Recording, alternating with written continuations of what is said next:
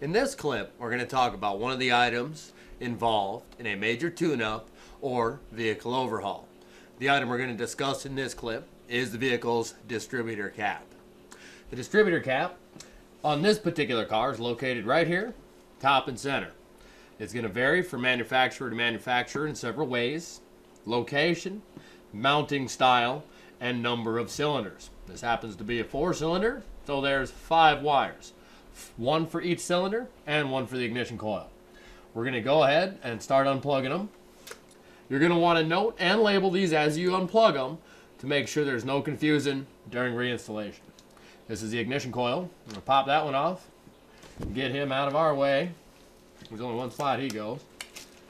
I'll remove this plug wire, remove this plug wire, remove this plug wire, and remove this plug wire. This vehicle uses screws to mount, one on top and one on the bottom.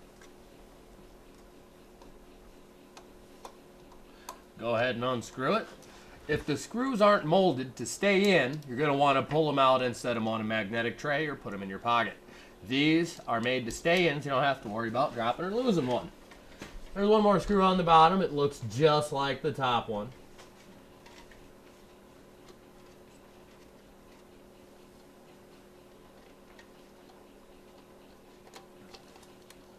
Go ahead and pop your distributor cap off. Just for the sake of discussion, we're going to assume that I'm replacing this with a new part. The installation procedure is pretty much reverse disassembly procedure. We're going to slide our new distributor cap on, run our screws back down, or reattach our bolts or clips, whatever happens to be the particular mounting style for your vehicle. It's a good idea not to over tighten these screws.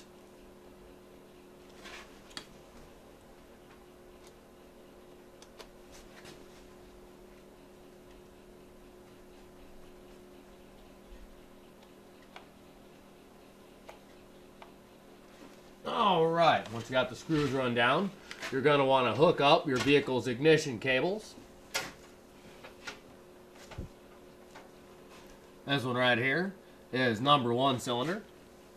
We'll plug that one into the corresponding spot on my ignition coil, or distributor cap for that matter. It's going to vary from make to model, depending upon how your car was built and designed.